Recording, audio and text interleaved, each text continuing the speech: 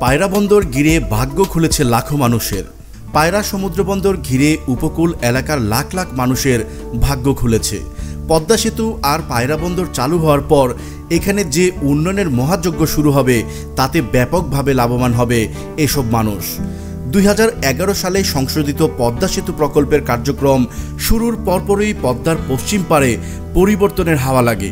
এর সঙ্গে 2013 সালের 19 নভেম্বর প্রধানমন্ত্রী শেখ হাসিনা পটুয়াখালীর কলাপাড়ায় দেশের তৃতীয় সমুদ্র বন্দর ভিত্তিপ্রস্তর স্থাপনের পর এই পরিবর্তনের নতুন মাত্রা যোগ হয়।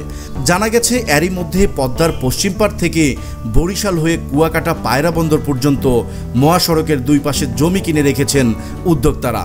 এসব জমিতে কেউ করবেন গার্মেন্টস, কেউ করবেন শিল্প কারখানা, আবার কেউ গোডাউন করার পরিকল্পনা করেছেন অনেকেই আবাসন বা হাউজিং করার জন্য বিশাল আয়তনের জমি কিনে ভরাট করেছেন। তাদের একজন বরিশালের সাইফুল আজম শাহিন বলেন, পায়রা বন্দরকে কেন্দ্র করে বরিশাল থেকে পায়রা কুয়াকাটা পর্যন্ত আগামীতে ব্যাপক শিল্প কারখানা গড়ে উঠবে। এখানে লাখ লাখ মানুষের কর্মসংস্থান হবে, ব্যবসা বাণিজ্যের প্রসার ঘটবে। বরিশাল হবে শিল্প অর্থনৈতিক অঞ্চল। এসব বিবেচনায় ভবিষ্যতের কথা চিন্তা করে তিনি বরিশাল কুয়াকাটা মহাসড়কের পাশে নলছিটির দপদপিয়ায় 2 একর জমি কিনে ভূমি উন্নয়ন করেছেন। এখন প্লট আকারে বিক্রির প্রস্তুতিও নিয়েছেন।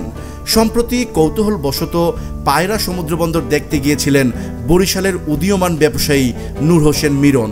পায়রা বন্দর দেখার পাশাপাশি আগামীতে বন্দর কেন্দ্রিক ব্যবসা সম্প্রসারণের জন্য মহাসড়কের পাশে জমিও খোঁজ করেন তিনি। মিরন বলেন, প্রধানমন্ত্রী শেখ হাসিনার যুগোপযোগী সিদ্ধান্তে পায়রা বন্দরের কারণে বরিশাল থেকে পায়রা বন্দর পর্যন্ত মহাসড়কের দুই পাশেই জমি বেচা কিনা শুরু হয়ে গেছে। বলতে গেলে কোথাও ফাঁকা জমি নেই। উদ্যোক্তারা বন্দরের সুবিধা পেতে আগেভাগেই জমি কিনেছেন। শিল্প উদ্যোক্তারা এগিয়ে আসায় জমির দাম বহুগুণ বেড়েছে। কলাপাড়ার বাসিন্দা তুহিন মৃধা জানান, পায়রা বন্দরের কারণে কলাপাড়ায় অনেক উন্নয়ন কাজ হচ্ছে। এই কারণে জমির মূল্য বৃদ্ধি সহ সব দিক দিয়ে এলাকার লোকজন সুযোগ সুবিধা ভোগ করছেন। আগে যে জমি 30,000 টাকা শতাংশ ছিল, এখন সেই জমি ক্ষেত্র বিশেষে 3 লাখ টাকা করে শতাংশ হয়েছে। পায়রা সমুদ্র বন্দর কর্তৃপক্ষের চেয়ারম্যান এম জাহাঙ্গীর আলম বলেন, একটা সমুদ্র বন্দরকে কেন্দ্র করে ওই এলাকায় শিল্প ব্যবসা বাণিজ্যের প্রসার ঘটে। বন্দর ছাড়া যেমন শিল্প চলে না, তেমন শিল্প ছাড়াও বন্দর চলে না।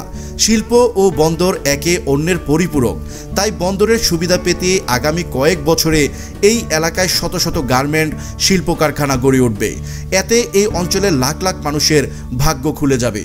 2023 সালে বন্দর চালুর আগেই বরিশাল সহ দক্ষিণাঞ্চলে শিল্প প্রতিষ্ঠান গড়ার জন্য উদ্যোক্তারা এরই মধ্যে প্রস্তুতি নিতে শুরু করেছেন বলে জানিয়েছেন FBCCI এর পরিচালক, বরিশাল চেম্বারের সভাপতি মোহাম্মদ সাইদুর রহমান রিন্টু।